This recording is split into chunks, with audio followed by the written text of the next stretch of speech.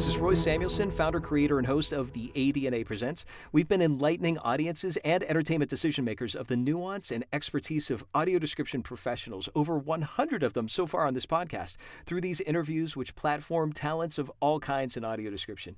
The ADNA Presents is a podcast, which you're listening to right now, and Volume 1 is now available on Kindle under the ADNA Presents Know Your Narrator and the ADNA credit lists, which you can go to theadna.org to find your favorite titles and voice talents and writers and engineers and quality control people. All credits are available there when audiences publicly contribute them. So please check out the website. And here's a throwback to another The ADNA Presents, back when it was called Know Your Narrator. Enjoy. Welcome to the Audio Description Narrators of America Know Your Narrator series bonus episode. Today, we're very pleased and honored to have both Satauna Howery and Chris Snyder in a panel discussion about not necessarily audio description, but entertainment access as far as voice talents are concerned. I'm William Chip Beeman, CEO of Nighthawk Digital Entertainment Group, and you're listening to the Audio Description Narrators of America Know Your Narrator series, Beyond Your Narrator episode. Thanks so much for joining us. Thanks for having us. Indeed. Satauna, thank you for being here. And Chris, thank you for being here. Satauna, let's start with you. I'd love to start by asking you a question about your experience with accessibility as far as being a talent goes. Can you give maybe a brief overview or maybe a specific instance that comes to mind? I think for me, I primarily work out of my home studio. So I have a lot of flexibility in working with my clients, and most of them don't know that I can't see unless they've Googled me. It's not an intentional hiding of it. It's just not a disclosure of it either, because most of the time there's no reason to disclose it. They've listened to my voice, they've selected me, and so I just go and do the work. Thanks, Satauna. How about you, Chris? Well, as far as access, as Satauna said, I don't disclose unless it is necessary. Thankfully, particularly in the world we find ourselves now, where people are basically doing everything either from their home studio or just essentially online. It's no longer a question of asking for electronic copies of scripts or anything like that. They're there. So it doesn't become as much of an issue. What I do find sometimes a barrier is on certain sites where you are meant to send your auditions, perhaps the website itself isn't terribly accessible. The buttons aren't labeled, the graphics aren't labeled. There's no, sometimes you run into situations like that, or where, clicking on the button with your preferred screen reader doesn't actually activate the button to upload something. So then you're like, oh, okay, well, I got to get somebody else to click this for me. In which case, you can use services like Ira, or if you have a sightling, as I like to call them, handy, you just ask them to click it. But that's really, as far as being a VO artist, that's been the only potential barrier that I've seen. But I think it's a really strong barrier. I mean, I would, if I can piggyback on this, I completely agree. And one of the things that's happening with these online platforms is that over the past couple of years, they have changed significantly from what they were when I started out in 2013. And some of them are still continuing to sort of retool and redesign, and they're doing that redesign without consideration of blind voice talent or even blind voice seekers in mind. I mean, people go on to these sites to post these jobs, and what's to stop somebody from being blind who's looking for a voice artist? So I think it's a concern, and I also think that there are other pieces of software out there that don't lend themselves out of the box to accessibility. The one that jumps out for me, that everybody wants and loves, and that I've used since I began in 2013 is Source Connect. It's gotten better. Under NVDA, there's a lot of information that is just there and noticeable. And the VOCR in Windows does a pretty good job of managing the stuff that the screen reader doesn't automatically see. But there's nothing on the side of the developer that's been done to actually improve or create that kind of space. I think a lot of the improvement there has been on the screen reader side. Yeah, I would have to say I agree with that. And just for those who don't know, NVDA stands for Non-Visual Desktop Access, which is a free screen reader that can be downloaded for the Windows environment. I haven't had a chance to play with Source Connect on a Mac, but I would imagine it's similar. However, Apple has recently come out with a thing they're calling, oh gosh, what is it? Screen recognition. Yeah, the screen recognition that's on the iPhone. Yes, in like iOS 14. Yeah, right. And if that's to come to Mac, which I would imagine that it is, that could serve a similar function as VoCR in the Windows environment. So there is VoCR on the Mac too, right? There's VoCR that you can download from GitHub. Chi Kim is involved in that from Berklee School of Music, and I know it works pretty well in Catalina. See, this is info I didn't have. This is good. Oh yeah, that's another thing. Maybe it's time for blind artists, VO artists, and engineers to get together and have a environment to wade through some of this stuff. But Satauna is right. The developers could. It's not hard to alt tag your buttons. It's not hard to label your buttons. It's a matter of a few moments. I'm reminded of a story that Rick Boggs told me about making Pro Tools accessible back in the day, where they came in, they decided, okay, we're going to do this. We're going to make it work with Mac OS X, and it's going to be great. And they anticipated a huge challenge. But Slough Hallaton, who is a blind audio engineer, very accomplished studio producer, went to the folks at, I think it was DigiDesign still back then, not Avid, and said, this is what's not labeled. This is what's happening. And they assigned him an engineer to work with him. And within one day, they had like essentially 80% of Pro Tools accessible. So it proves to me, and that program is huge. And all he had to do was go in there and label elements and fix it, make sure that they were clickable. And it's like, if Pro Tools can do that in a day, why are we having this conversation still in 2020? Why aren't people just going by the guidelines established by the Windows world and the Mac world as to how to make your program accessible? That's where I'm at with that. I think I feel conflicted about this. Like, on the one hand, I understand the point. And on the other side, it's more than just labeling buttons, right? I mean, it's creating a workflow, and it's creating keyboard shortcuts, which in Pro Tools, there are lots of them. But still, Slough and Chi Kim and Rocco, and I can't remember Rocco's last name. Rocco was like the document guy. And they came in and they wrote this add-on to Pro Tools called Flow Tools. Now, you can take Pro Tools right out of the box and you can use it right out of the box, and it works. But when you add Flow Tools in, there are all of these additional keyboard commands that make your workflow cleaner. And there are things you can do where if you have a control surface, when you insert a plugin onto a track, you can literally turn the knobs on the control surface and you can hear the numerical value of the parameter that you're changing, rather than just listening to what that parameter does. You can hear, where it is. And all of these workflow things that came into being, little things like when your track is armed, there's a little beep. And when it's unarmed, there's a like a double beep. Just all of these workflow things that sighted people, I think, would take for granted that Slough and Chi and Rocco created, and that they still create. Now, I want to point this out, and I point this out because A, it's bigger than just labeling buttons, but B, when they created Flow Tools, what they also did was they gave it to the community. There's no charge for Flow Tools. Anybody can go get it.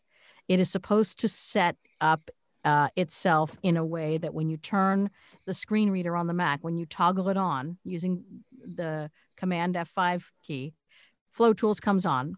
And when you toggle it off, Flow Tools turns off. It's, like I said, it's free. It's available to the blindness community at large.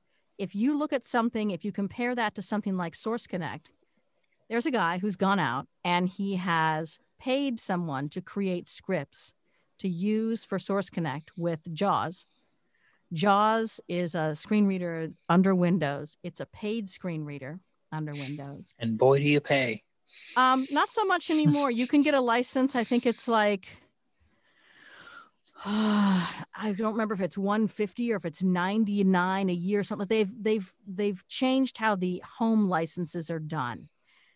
So yes, it used to be like $800, $1,000 just for the screen reader. It's significantly cheaper than that these days. But the point is you have to pay for the screen reader. Then you're paying for Source Connect, the license. You've had to pay for the Windows operating system. Now, in addition, you've gone and you've paid for somebody to make JAWS work with Source Connect.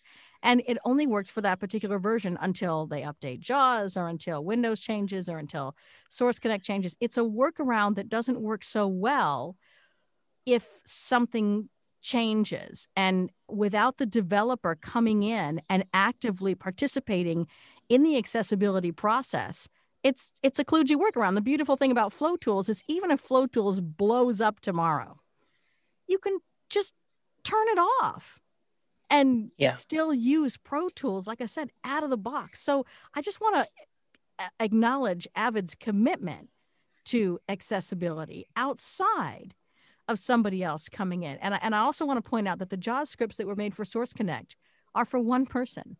He's not giving them to the blindness community. He's not handing them out. He had them made for him. And Source Connect, it's just such a valuable, useful piece of software. And it's way, way, way teeny tinier than Pro Tools. Yeah, I want to make an analogy for people. Paid screen readers and paid apps, paid accessibility. I think that's a good term. Paid accessibility is like you buy a brand new car and then you have to pay extra for the keys. That's what it's like. You've bought this brand new car. It's great. It's got all the bells and whistles. You love it.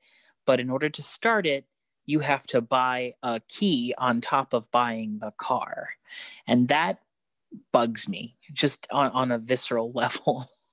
As a blind person, I feel like we should be afforded the same opportunities, the same access when possible without having to pay a surcharge. The blind tax, it's a blind tax. That's just my opinion, but... Let me jump in by taking that analogy of the keys that you have to pay for and apply that to something else that both of you have implied as far as the barriers go. We've discussed the technology and the additional costs, the blind tax. I'm curious if all of these things also relate to, beyond the technology, the culture. That there seems to be a subtext here that there are people that are creating technology in the entertainment industry who hire blind talent or who hire talent that are not aware that there's an education that's needed to be included here. Could either of you address that, Satauna? I think it's a bit of a double-edged sword. On the one hand, working from home, part of what I love about this industry is that I don't have to say it. I get to choose, and that provides a certain level of control. I can kind of control that shock and awe value. Every now and then I'll get someone who will contact me and they'll say, hey, I Googled you and I noticed that you're blind. Is there anything I can do to make this easier for you? What can I do? And wow, that's exciting. So it's a tough one. Like I said, I don't hide it. So if you looked at my social media, if you Googled me, you would see it, but I don't directly state it. In terms of the education of it, though, I also just don't think that sighted people are aware of the impact. I went to a voiceover conference recently where I had pointed out that I couldn't see, and somebody asked me, well, how does that affect you as a voice actor? Like, people have no idea. And yet, so you get some people that will ask that question, but much of the time you just get, well, how do you read your scripts? Oh, you must be memorizing. You must do short scripts and you just have to memorize them, right? Or you get the myth of, and this one particularly I think is a concern for more than voice talent, it's a broader concern for engineers. You get the myth of you have to have your own environment. It must work well for you because you're in your own space and you've set it up to work for you. So this idea that if you were to come into my studio, the accommodations I would have to make might just be too difficult. But if you're in your own space, it's perfectly okay. And I know Chris can speak to that as well. Yeah, I'm in the position of being both an engineer and a VO artist, and I find that it's much more on the engineering side, much more on the behind the scenes, the post-production side of things, whether that's audiobooks or dramas or post-production for TV or whatever it is.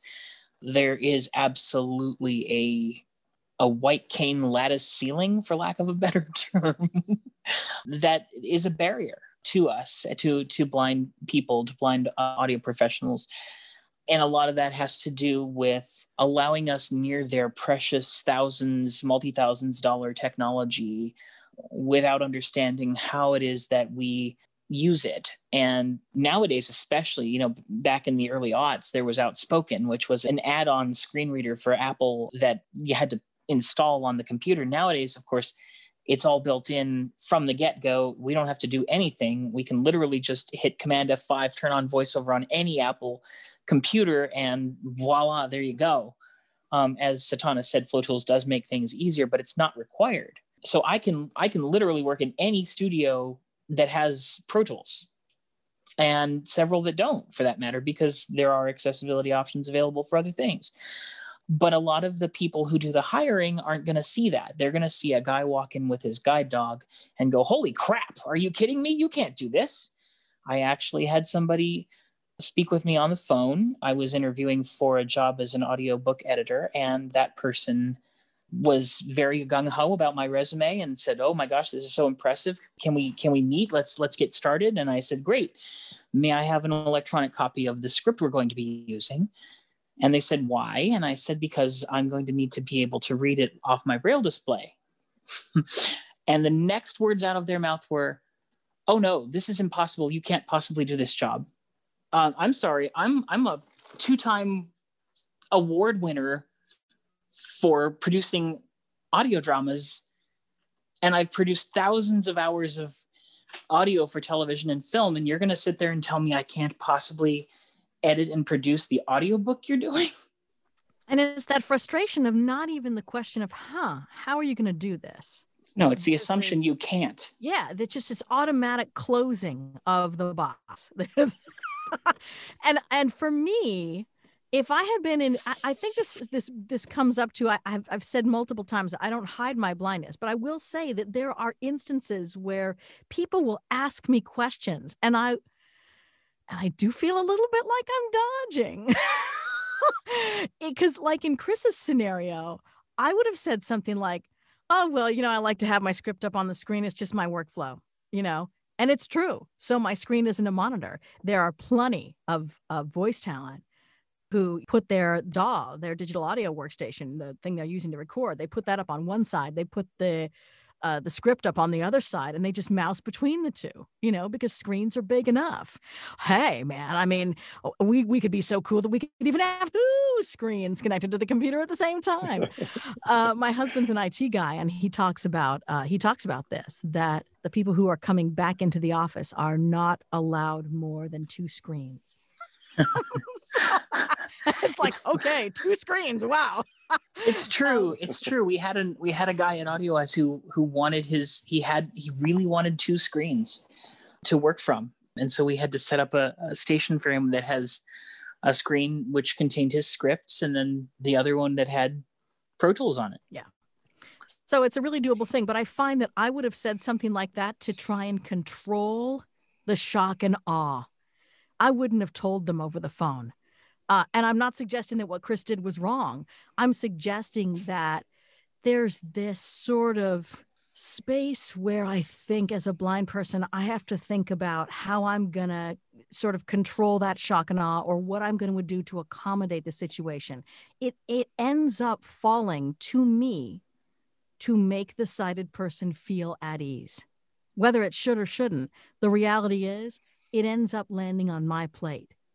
And so my feeling is, to do that, I have to try and find ways to control it until I think they can handle it.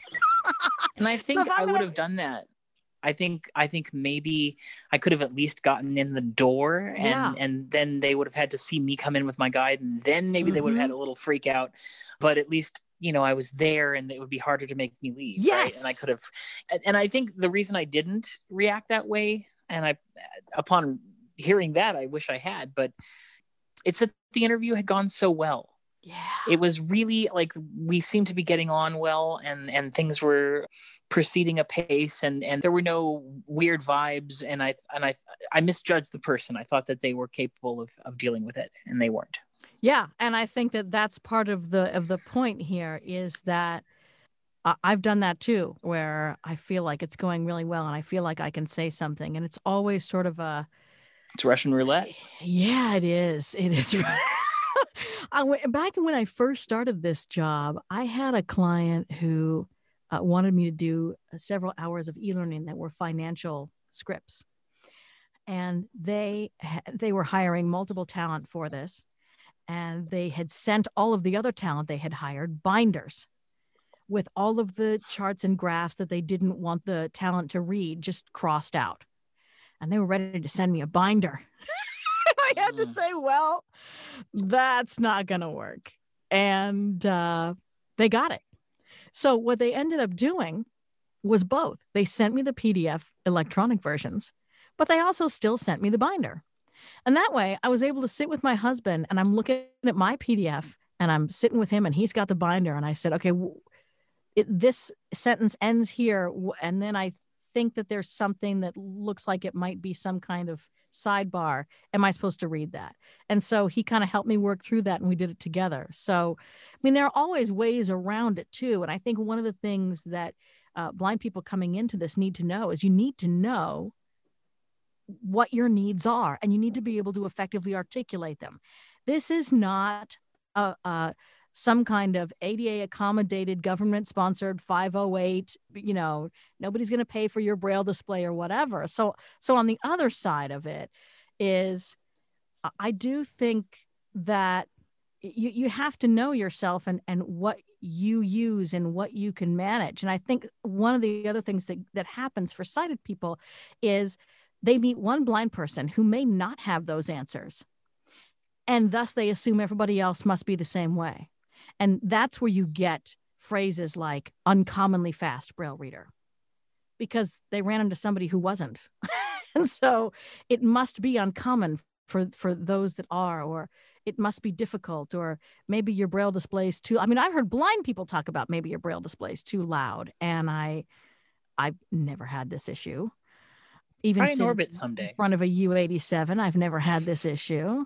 Well, if you have an orbit is this little 20 or 40 cell display, and it's the cells are mechanical, so they do definitely make a noise. But most Braille displays are piezoelectric and they don't make nearly as much noise. You might hear the press of a button as I'm switching from one line to another, but generally speaking, there's not a lot of ruckus that goes on with a Braille display. It's not like listening to a Braille printer, a Braille embosser. Oh God. They actually, the Braille embossers, most of them actually have literally got acoustical baffling around them because they are so loud. They have their own booths. They do. They do. It's a giant thing with foam around them. This is such a great conversation. I'm curious about a dream world scenario, either culturally or technologically, that Satauna, let's start with you, that it just would make this work better. A big piece of my dream world scenario is a couple of things. A, that developers consider accessibility from the ground up. Roy, I noticed your latest email to me came from hey.com. And I believe Hey is also, they're the makers of Basecamp. Is that right? Uh-huh. And so they have an actual accessibility statement on their website. They acknowledge the web accessibility guidelines. They have clearly written out what they are doing thus far, what they plan to do in the future. They recognize it's not perfect and they're working on it. They also recognize the value of creating things that are easy navigationally, but also adding in keyboard shortcuts. Like, they've written all this stuff out. It's so cool. So, in my dream world, the accessibility is created from the ground up. And I can tell you when it's not, it is so much harder to go back in and add it and rethink it. And then the other piece of my dream world is I want the services that involve people who are blind or affect people who are blind to actually hire people who are blind. I want more blind people doing audio description, voicing it, quality checking it, being involved in that process, and more companies acknowledging that, yes, we can, and yes, they should, and we should. Beyond that, I just want people to ask the questions. I think that there's this thing that the ADA has created. We're 30 years in. We still have huge unemployment rates. We're 30 years in, and there's this thing where when you go on a job interview, you can't ask a person with a disability how they're going to do the job. But they do all the time. But they do. But on the other hand, I feel like if I can't put you at ease about how I'm going to do it and you can't imagine it, we're at an impasse, So it's a struggle. And I think that's sort of a balance that everybody faces, regardless of what industry you're in, is, when do you say it? What do you say? How do you do it? And how do you straddle that line? I think that the conversation has to happen. It does. Because you brought that up specifically, I'll relate a small thing that happened. When I was looking for a position, I applied at a place that made industrial videos, and I applied because they wanted an audio engineer, a Pro Tools audio engineer in particular. And I walked in there with my guide, and the guy was very polite, and he was like, "Oh," but you could tell it was really awkward for him. And I said, let's just deal with the elephant in the room. I said, ask me any questions you like. I'm here to try to put you in a position where you feel comfortable about hiring me. And so he asked me like how I would do the work, and I explained about the screen reader and Pro Tools and blah blah blah. And he said, "Well, that's great." He said, "But we use, it's funny because he said we use the C24. It's a big console with a lot of buttons. I mean, how do you know what buttons what?" And I said, "Well, it happens that I actually use the C24 for my other job and for the job I had before, so I'm very familiar with it." I know its capabilities quite well. So, and he said, I just don't know. I mean, he was so flustered. And I said, look, and at this point I had been without a job for several years. And I said, out of desperation, I will work for you for free for 30 days. And if at the end of that time, you don't feel like I am equal to the task and can do the job that you need me to do, then I'll go away and you'll never hear from me again. And you'll have gotten 30 days of free work. And he said, well, we'll be in touch. And he wasn't in touch. And then I call him finally and I said, what's happening? And he said, well, we decided to rehire the guy we fired. And I thought that was odd. And I look in the place where the ad was in the first place, and the ad's back up looking for a Pro Tools audio engineer. So wow. There are some people who just can't conceive of it. There are people who simply, even if you do all the right things, even if you go out of your way and you violate the spirit of the ADA and tell them how you can do the job and all of this, there are some people in this industry, I suspect in every industry, who they just can't wrap their head around it no matter how you try to help them. And that's unfortunate. So in my dream world, I would like to see more open minds. And hey, it's a dream world. So I'd like to see more open minds. I'd like to see people from their perspective take a chance and let us do the work. I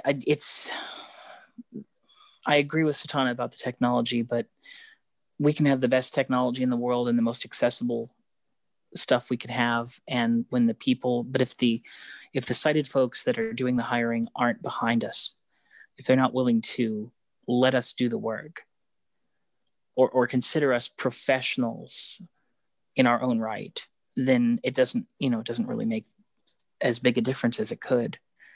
We can do all of the work on our own, as we're doing right now, but we need them to get on board. One of the best feelings in the world for me was when I got my first non-description VO job, and non-audio drama VO job. And it so far has been my only animation job. I played a part on Handy Manny, and they were specifically asking for blind actors to play this role of a blind teenager with a guide dog. And it was remarkable to just walk in. I had my Braille script. I was ready to go, and I had it there, and I had a wonderful, welcoming experience. Got to meet some of the top talent in the industry, and it was just amazing. And work with a wonderful director. And I just think, God, why can't it all be like this? Okay, I want to piggyback on so many things you said. Okay, so your stint on Handy Manny made me think about how many auditions I see that go by where they're doing e-learning, where they're going to teach their employees about diversity and inclusion with people with disabilities, or organizations that help people with disabilities. But there is nothing in those auditions saying people with disabilities given preference to actually do this work. We're into this place in 2020 with Black Lives Matter, where we're having bigger, more open conversations about this and about how casting works or doesn't work. And I think it's harder with people with disabilities because there's a whole bunch of intersectionality, right? Like you can be a Black, LGBTQ, blind person. So there's all that intersectionality. But I just think that there's a lot of organizations who work with people with disabilities that don't actively seek to hire them, don't tell their third-party production houses or whomever is going to go hire that talent to say anything about it in the auditions. And that frustrates me. Certification. You were talking, Chris, about sighted people who are just not willing to give it a chance, even when we want to give them everything for free, right? There have been efforts recently to create a certification exam for audio description. And they're trying to set it up so that blind people can take this exam and that kind of thing to be certified. And with this idea that, if we certify people, it's going to be great, and blind people be certified too. Yeah, there are plenty of blind people with college degrees and, higher education that still have trouble getting hired. It's not about the certification. I'm not saying that the certification ideas are terrible and that creating guidelines is a bad idea. I'm just saying that in the short term, it's not going to change the outcome for blind people who want to be employed doing audio description. It's not going to change anything. It's going to be a long time before that happens. And then the other thing is, Roy, you and I were in a conversation a couple weeks ago, and I forget exactly what you said, and I'll let the story be yours, actually. But something popped out at me, which was that there was a sighted person who was talking to you about how blind people do their work, what's the process, how would it work, kind of thing, what needed to happen. And this idea that we need sighted allies because sighted people talking to other sighted people allow those other sighted people to be curious. Whereas if I talk to a sighted person, the fact that that sighted person doesn't know the answer makes them uncomfortable. That's a good point. I'd love to ask both of you it's a perfect transition, what sighted allies can do. But to address that, Satauna, I wish we would have recorded that conversation. That would have been It was pretty great, right? It's really fun. One of the things that really strikes me about these conversations is the nuance. There are so many aspects of accessibility. Chris, earlier you said about taking a chance, but I'd love to see our culture get to the point where it's not taking a chance. It's just a given. It's not tokenism, that it's legitimate professional services being provided by legitimate professionals. And to bridge that gap, I'm curious, especially with our audience, we've got blind talents, we've got blind audience members, we've got sighted allies, we've got people who love audio description who use it for cooking or driving, or, you know, they're tired of staring at Zoom screens all day with their eyes and they just want to enjoy an audio drama. And so there's a lot of aspects to audio description for all. And as a sighted ally, it's not your job to tell me what to do, but I'm curious if we could give you that, you know, this microphone where you see us sighted allies speaking up. And I think, Satauna, one of the things that I'm finding is that with each engagement that you and I have, or that I have with any blind talents or blind audience members, that I, as a person, am growing and I'm becoming better. As a talent, I'm becoming better. And these are selfish benefits. I'm not doing it for that, but that's like a nice side effect. So it seems like this is such an easy win-win-win, and not as big of a hurdle as some sighted people make it out to be. What can sighted allies do that we're not doing now? My initial impulse is to say, when you have the chance to promote us, in other words, if you don't feel like, I understand there's some competition among us because we're all VO talents, but if you don't feel like you're right for the role, or you think that a blind colleague of yours is right for the role, say, hey, you know, I don't think I'm right for this, but check this out, and send them the demo. Or say, you know, I have a friend who I think would be really great for this. Can I give them your contact info? Or can I give you their contact info? Or, but you know, I'm afraid that it has to be that blatant right now. I know that sounds really crass in some ways, but I really think that until we get to the point where they consider us without being prompted, and by they, I mean casting, the folks that decide on who does what, the casting directors or the e-learning assignment makers, whatever, we're going to need to push them by having sighted allies kind of drop us in their lap. I mean, or at least, you know, even if you don't want to go that route, say, hey, there's an audition for this particular role. I think you would be great for it. Things like that. I also think that if you are asked a question and you don't know the answer, don't just say, I don't know, but also maybe say, let me check in. Let me check in with my friend. I'll get back to you about that. That's a good question. I think it's easier for sighted allies to point out the inequities. If I write to this previous voice conference that I went to, and I called them on it in the middle of their diversity panel, and I said, you know, there's nobody up here with a person with a disability on this panel. What's that about? And I got a verbal response around that. But clearly, as a person with a disability, I've got the agenda to have somebody with a disability up there. So, of course, I'm the one who's going to say it. It's almost more effective when it comes from a sighted ally, I think. And again, I think that goes back to the discomfort people have. Oh, my gosh, the oversight. Whoops, we goofed. That's really uncomfortable. It's way easier to say it to you than it is to say it to me. And I think that there's a couple of reasons for that. Of course, there's just the discomfort on the part of the sighted person for missing it. But there's also the frustration on my part that for me, I'm not a politician. I would be a terrible politician. I like doing political voiceover because I can be mad.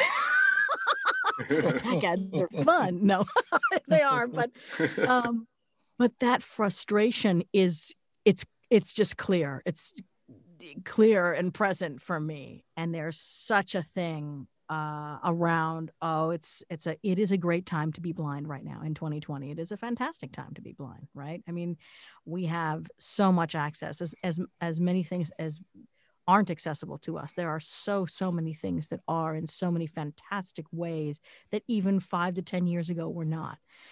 And we're just expected to have such gratitude around that. And I think we all do. But that doesn't mean that we can't continue to raise the bar and keep growing and keep being more inclusive and integrative. I strongly believe there's a big difference between inclusion and integration. And it's that integrative space that I want to get to. Like you were saying, Roy, rather than taking a chance, it's just a given. think we have a long way to go to get there. Something like this podcast is a great resource. And it's a great resource because honestly, it's being done by the sighted guy. Yeah. So, if Yeah. it's being done by the blind people, okay, you attract the blind audience, but how do you engage sighted people in it beyond just the inspirational side of it? You can do that as a sighted person, I think, because again, it just goes back to that comfort level. Tolerance is being invited to the dance. Inclusion is being asked to dance. Thanks for that. If we were to go back to what you said, Satauna, about pointing out the inequities, and Chris, if we took it just one step back, I'm going to share my personal experience that my career is built on relationships, and not necessarily relationships with those who make the decisions. Specifically, I've had opportunities to go to the dance, if I could use your metaphor, to go to these voiceover workouts where I met other voice talents. And, for decades, it's been doing these workouts week after week. And to your point, Satauna, the technology has changed that now these workouts are virtual. And when I think about the opportunities that I've had, yeah, they have come through an agent or a casting director or a producer. But inevitably, I'm going to look at least 7 out of 10 times that relationship came to me through another voice talent, that my opportunities came through voice talents who said, let me introduce you to my agent. Let me introduce you to this person who's doing this project. So to your point, Chris, let's take it one step back and ask, where do sighted allies engage with voice talents? And I think we started this conversation talking about a forum for that, whether it's on the technology side or on the voice talent side. That this kind of engagement is essential for the culture in the sense of being able to develop a career is not based on simply doing a good audition. It's being at the right place at the right time with the right person to vouch for you. And that right person doesn't have to be a sighted person. I'm not suggesting sighted people are gatekeepers. I'm suggesting that there is a culture of relationships here that can lead to that. And I'm just fascinated by this conversation in general, but I'm curious about this particular aspect, that it sounds like that could be an angle. Certainly is. I think anybody who's been in this industry for any length of time understands that everything we do is, with the exception of the audition sites and stuff like that, everything we do is relationship based. The entertainment industry itself is an ever-changing web of relationships. And I think we don't want necessarily the sighted people to be gatekeepers. The reality of the moment is that they are. And so, yes, to your point, having sighted people vouch for us and our talent is unfortunately often important. It's an important aspect of getting into the kind of major voiceover or post-production or any aspect of this industry, any part of that career path at this point. I really think it is unfortunately one of those things that is, until we break those barriers down, it's going to be this way. So we just have to work with what we have at the moment and continually work to make it better. I think those relationships can be developed for sure, but I think it's only relevant to mention that the person you're referring is blind if you have to mention it. So if you're talking to someone who's doing a job for an organization that works with people with disabilities, then it might be worth saying, hey, I have this friend who would be great for this role, and they happen to be blind. But if you're just talking about your run-of-the-mill voiceover gig or whatever, why does it matter? And in fact, I would argue that it doesn't. And that in some cases, what the sighted ally ends up doing is pushing the blindness as the first thing rather than pushing the talent as the first thing. And I don't even think people realize that they're doing it. But I've had people that I've met in person, because before conferences were virtual, of course, they were in person. And it's the in-person thing. They get wowed. They see you reading your copy off of a Braille display, and they want to introduce you to somebody else, or they're talking to their friend about you. But the thing that they're bringing up to their friend isn't your great voiceover ability. It's the fact that you can't see. When that's not the reason you should necessarily get the role. And in some cases, depending upon who your friend is, that's going to pigeonhole you. Just because I'm blind doesn't mean that the only thing I want to do is to work with organizations that work with people with disabilities, or, read audiobooks by blind authors, or, that kind of thing, do audio description. So I think that sometimes it can become front and center when it doesn't need to be. Agreed. It's kind of like typecasting. Leonard Nimoy comes immediately to mind. When he left Star Trek after it ended in 1969, he was often typecast as the odd one, the alien, the stranger, the one that was not necessarily human or whatever. And he got so fed up with it that he wrote a book called I Am Not Spock. And it happens to a lot of people in the industry, regardless of whether or not they have a disability. And I think in our case, in the case of someone with a disability, it happens almost automatically. It's very much a present danger, a pitfall. I have two things that I would love to do with my life going into the second half of my life. I would love to be a sound designer on a Star Trek show or movie or any science fiction series. I would love to get a really neat gig on an animated series or movie. I think I have the talent to do both of those things without being terribly immodest. I think I could do it. But I think that both of those things are going to be a very hard road to get to, because people won't see me as this person is a great VO artist, or this person is a fantastic sound designer or mixer or producer, or even this person is a good VO director. I've done that for almost 20 years. It's gonna, as soon as we get off the virtual realm, it's gonna be, oh my God, he's blind. And we have to overcome that. I told a group of blind students once that it is incumbent on us to be the best at what we do, not because we have to be the best because we have to be the best. It's because when a sighted person looks at you and you mess up, it isn't because you've had a bad day. Yeah. It isn't because you didn't have your morning cup of coffee or you had an argument with your spouse or whatever that is. It's because you're blind. That's the reason that they're going to automatically assume you messed up, even if it isn't true. It's kind of like when women were getting into the workforce. That's kind of the mentality they had to adopt also, because they had to make sure they didn't mess up, because otherwise it was because they were a woman.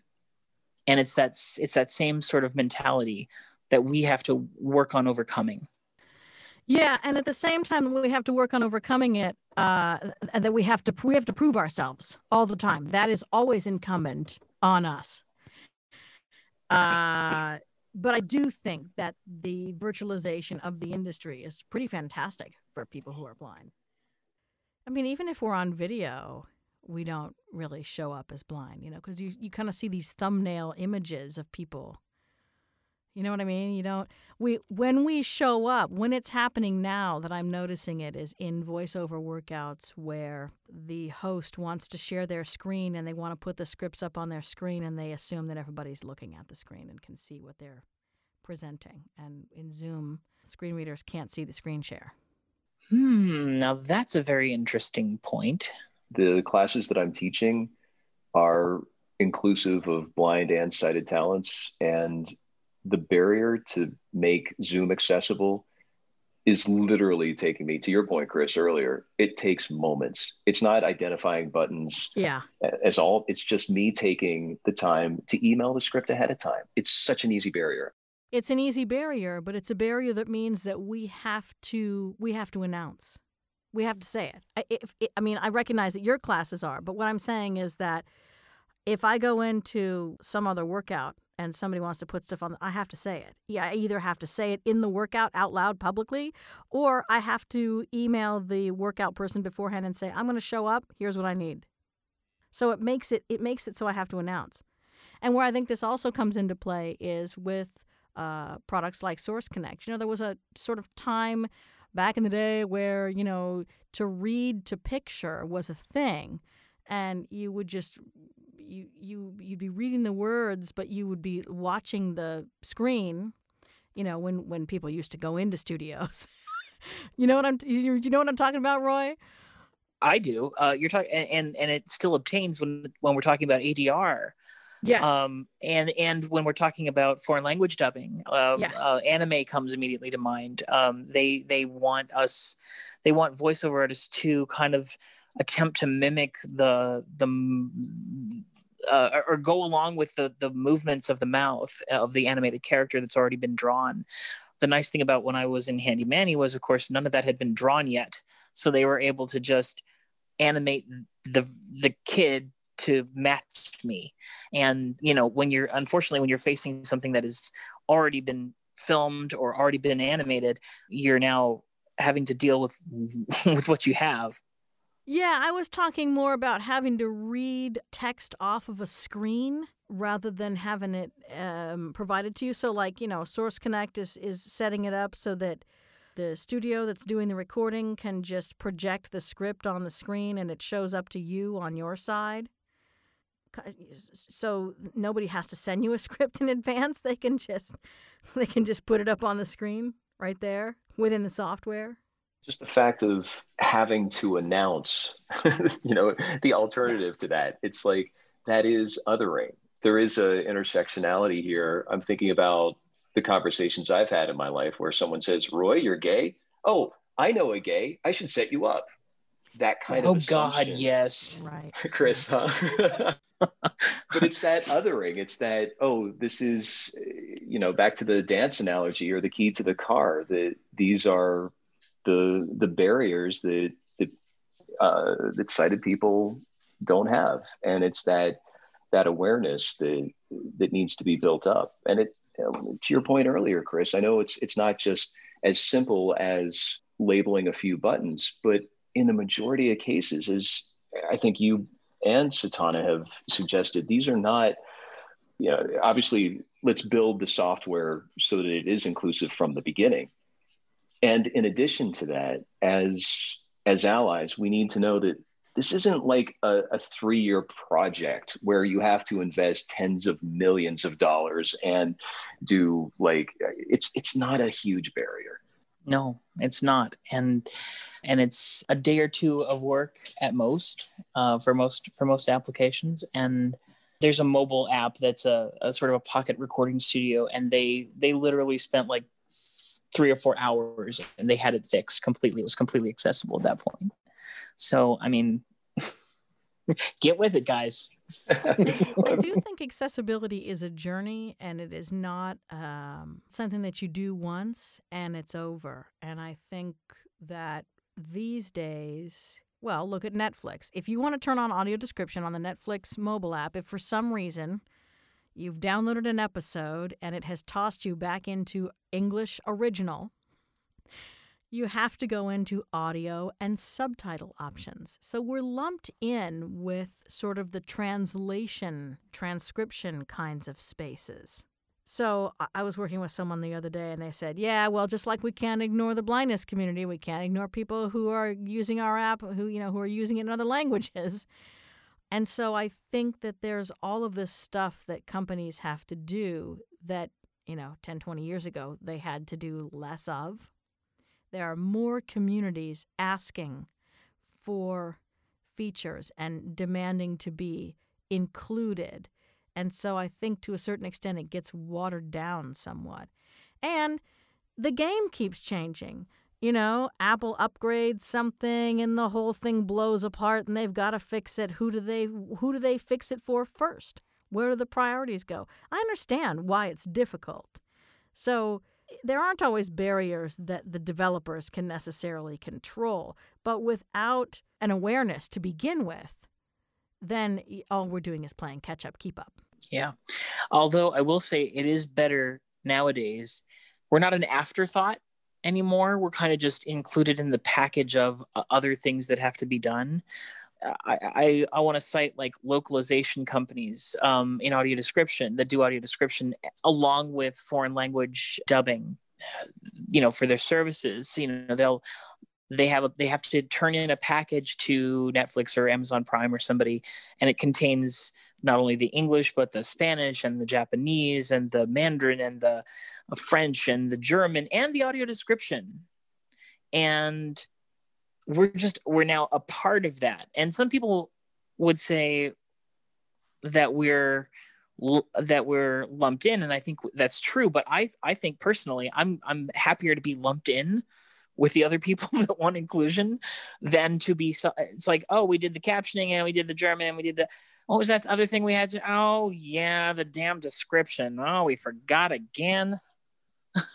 I'm glad we're not there. And I'm not saying that lumped in is bad. I'm just saying that because there are so many groups that are being rolled into it, the prioritization of it is not always us at the top. When I go back and I look at Source Connect, they jump out at me because I know that, right now, because everything has been virtualized, right? We're all doing these Zoom meetings and everything. Everybody's using Source Connect, and their business is just booming. On their page, they talk about, our support team is, they don't say overworked. But they expect longer than normal response times because there's just so much going on for them right now. So now what's happened is everybody's jumping on to the Source Connect bandwagon. The resources that they have to create access are significantly less than what they had 2 years ago. And so when they didn't do it 2 years ago, when they had the opportunity, when it was quieter, they missed it. And now for us to get a foot in the door, in my view, is harder. They didn't do what Zoom did. Zoom got in, people were already starting to talk to Zoom about making things accessible before the COVID epidemic hit. Yes. And they started to make changes to their platform before, in 2019. So when this came about, it was like, oh my God, there's already an accessible platform. Look at that. And now we have to deal with these people that lag behind. It's hard to get traction from like blindness advocacy organizations with software that is so industry specific. Zoom is big. Everybody uses Zoom. There's only a tiny subset of people that are using Source Connect. And I would argue there's even a tinier subset of those people who are blind and using Source Connect. But here's the thing that I firmly believe. If you create accessibility for one group, you ultimately open doors for other groups that you don't necessarily see when you create it. And my example of that is, the quote-unquote wheelchair ramp that, initially people in wheelchairs were the ones that fought for them.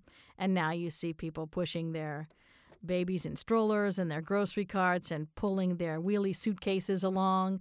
And they are valuable for a broader population than the one for whom they were originally intended. So I argue that when you create keyboard shortcuts and you label buttons and you create a more navigationally, structurally sound piece of technology, you make it better for everybody. Agreed. Just think about keyboard shortcuts for a second. I will tell you that before I got involved with Flow Tools and using Flow Tools in my daily routines, I would have to go and hit equals and then type in the time code. That was the general code. But if I couldn't, I would have to go up to a certain point on the screen and click the out time code if I wanted to do the out time code on a piece of description, if I wanted to have sort of in and out time code specifically set. Now with Flow Tools, I just hit Command F2 twice and there I am, boom, right there. And that has already improved my timing and my efficiency. Yeah. And I got a sighted person who uses Pro Tools to learn to do that very thing. And now they're enjoying having that option available to them. They're enjoying not having to go back to another window and click something that they didn't necessarily need to click. And the neat thing about it is too, you can do it while your primary window is an audio suite with a plugin in it. So you don't have to get out of a window to go do it. Now you can just click the little, do the keyboard command, and bang, you're good. And that's huge. That's huge. It's a remarkably big time saver. It seems so little, but keyboard commands can improve efficiency for sighted people too. To ask a final question, if there's anything else you'd like to share, but if we could go back to a point earlier about audio description and the localization. In other words, how audio description is, lumped together, as we said, to the different languages with dubbing, with closed captioning. One of the things that has always struck me about audio description is that, in a sense, it is an adaptation. It's basically an adaptation of a completely new script based on source material, in the same way that a Stephen King novel is adapted into a film. Ironically, that Stephen King novel should be adapted into an audio description script, which is read by a blind person. But that's just another nuance, that kind of false comparison of a transcription or a translation versus a wholly created script that's used to bring the visuals to life for our audiences. It's that takes, I think, a level of creativity and art that that both of you are involved with, and a lot of time, yeah, which usually is ironically the very time when there is no time left. it's that wait and hurry up effect. Hey, Chris, I'd love to wrap up with any final thoughts that you'd like to share. Anything else? And then I'll ask Satauna. I would say to the blind listeners, if you are interested in being a voiceover artist or an audio engineer or somebody in the post-production field or whatever, or if you're just interested in doing quality control for audio description or whatever the career is that you're interested in, I would say make friends with sighted allies and don't give up. Just keep pushing. I know, believe me, I know. I've been doing this sort of thing for almost 20 years now, and I understand how difficult it is to sometimes persevere, and sometimes you just feel like throwing in the towel and just giving up. But don't. You have as much right to be out there and doing this work as anybody else. And if some sighted gatekeeper tells you differently, they don't know what they're talking about. And to the sighted listeners, I would ask you, now that you've heard several instances in this podcast of very competent, very talented, very creative, blind people in whatever roles they wish to occupy or do occupy, advocate and help us get our foot in the door and do what you can to promote the idea that we have something valuable to contribute to whatever the field is that we're talking about. Roy is a perfect example of somebody who gets that and is doing their best to provide a space for us to self-advocate, and I think that's very valuable. My final thoughts for the blind listener would be, know your skills. What do you need to work on? You can read copy all day as a voice actor. If you do not know how to run a digital audio workstation and edit up your own auditions and edit up, a short 1 to 3 minute script, you've got a problem. Because so much of this work is done from your own space. So you need to have your own space. The people who fell apart in the pandemic were the people who did not have their own spaces. So your own home studio is a valuable, valuable thing. And that means you're going to spend money because it's not going to just happen. It is a business. Treat it like a business. It's so much fun to read the copy. It's the greatest part of it, but you have to know the technological side of it as well. And you have to be flexible Because one day, Skype is a terrible example in 2020, but, one day Skype works and the next day it blows up. And these things happen. They just do. Some Windows updates or JAWS updates or, something happens and suddenly you load up your computer and the world doesn't work the way you thought it did. So that flexibility is key. That troubleshooting ability is key. That technological side of it is key. And understanding that what you're doing as a business is incredibly valuable. And nobody should be hiring you just because you're blind. You still have to have the talent and the skill set to do the work and to do it in a timely fashion. This is a fast-moving, fast-paced industry that we're in. And ask for help. I think sometimes, maybe less so for people that have lost their sight at some point in their life, but for those of us who grew up blind, that independence word is a word that we hear over and over. We hear it from the teachers who are trying to teach us how to live in this sighted world. You need to be independent. And we hear it from sighted people who are so amazed that we're so independent, and isn't it great, and how we've overcome and we're independent. And sometimes that can mean that we think asking for help is not the thing to do. But man, particularly because this is a business, no business runs on its own. You get big enough at some point where you simply can't. You have to figure out tools and processes and find the people to work with that can be on your team and give you the help you need, whatever that help is. So do that. Okay, for sighted people, that's a lot. For sighted people, remember that blind is a broad term. There's blind, there's visually impaired, there's legally blind, there's visually challenged and sight impaired and sight loss. And oh boy, sight loss is the big one that everybody hears and that we hear the most, I think. My point with this is I'm a Braille user. I love my Braille. It works for me. But it's not the only way to read a voiceover script. And Pro Tools isn't the only way to have an accessible piece of software. And I'm not knocking Pro Tools over the head. They do a great job. I'm just saying that there are people who use large print. There are people who use Reaper. There are SoundForge and Logic users. And can they do the job? Ultimately, that's the thing. And that hopefully the person you're talking to is going to know what works for them, why it works for them, and what the best things that you can do to assist them are. And if you're confused, ask. Because there's no better way to find out. Isn't that like on Sesame Street, Elmo, something like if you're, who says that? If you're lost, asking questions is a great way to find things out. It's really true. It's really true. And while some days I'm just so tired of being the educator, we don't live in a world where that isn't the case yet. So I have to be the educator whether I want to or not in a lot of cases. So ask, because that's just the best way you're going to get the information that you need. Can't tell you how many times I heard it'll look good on your resume. Oh yeah. I'll share.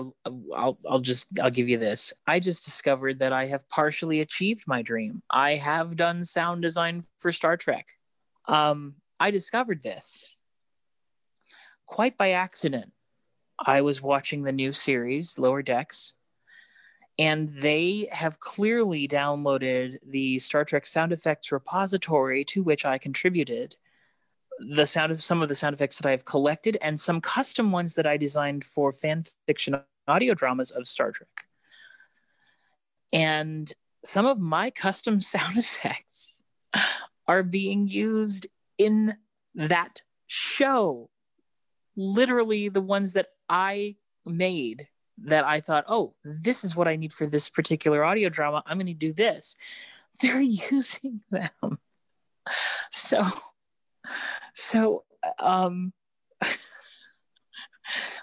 am I getting credited for that? No. Am I getting paid for that? No. And I don't expect to be. But it's just proof that we can do it. Even passively, we can do it. If you both would share the way to contact you, either on social media or website or what have you, if our audience has heard this podcast, could they contact you in any way just to say, hey, I heard the podcast, thank you, and maybe share some thoughts? Is there a way to reach both of you? Sure. I'm on LinkedIn. Just type in my name. Satauna is a weird name. Satauna. I guarantee you, if you type it into Google, Facebook, LinkedIn, you'll find it. You can also find my website at satauna.com. Or email me at info@satauna.com. I'm everywhere.